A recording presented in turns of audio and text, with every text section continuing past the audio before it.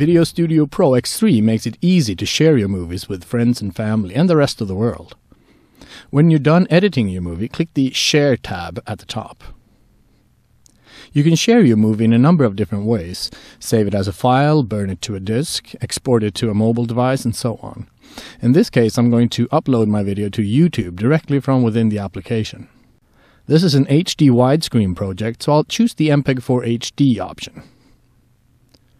I'll give my file a name and click OK to start exporting the video. Once the file has been created, you'll be asked to provide your username and password, or click Join YouTube to create a new account.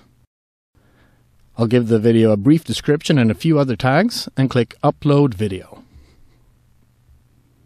That's it. Once the video has been uploaded and processed, you can view your creation online.